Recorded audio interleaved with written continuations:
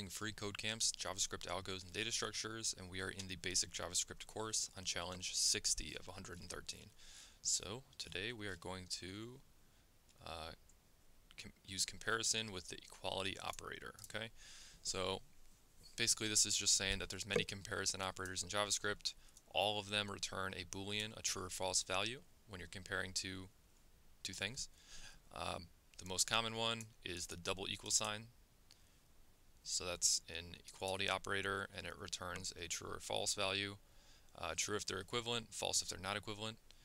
And it is different from an assignment operator, the single equal sign, which assigns a value. So double equal sign is a comparison, single equals assigns. Alright, so this example is basically just showing us that we have a function. It takes in a argument called myVal, and we're saying if myVal double equal sign, so if myVal is equal to 10, it'll execute this code in this block, and it's going to return equal. And then if this comparison here, myVal equals 10, if that is not true, it'll return false, so this code will not execute, and it'll simply run the remaining code outside of that block, which would return not equal. So this down here is basically just saying the data types must be the same to compare it to. If they are not the same, we have to convert them so they are the same to compare them. So for this challenge, it looks like we're just going to use the equality operator so that the function will return equal when the value is 12.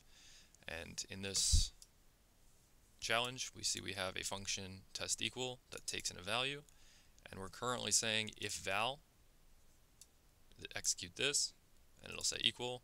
And if it is not, if this condition is not met, it will simply run what's remaining, and that will return not equal.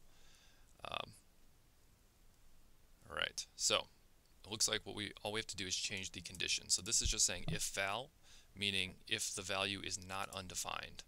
So if there is a value in val and it's not undefined, it will return equal. And we want to change that with the equality operator so that if val is equal to 12, it will then return equal, not if val simply exists.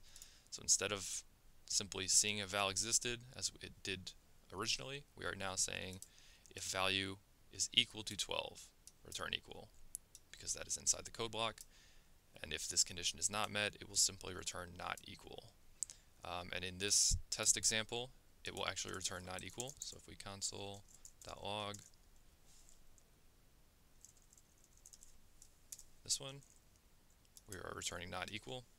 And then if we actually meet the condition that was defined here, and we put in 12, it will return equal because it is meeting our condition, thusly executing this block of code. And it is a return statement in that block of code, which means the return ends the function and it never even reaches this code. Alright, so that's all we should have to do here, and it looks like we completed it. Hope that made sense, and I'll see you all in the next lesson.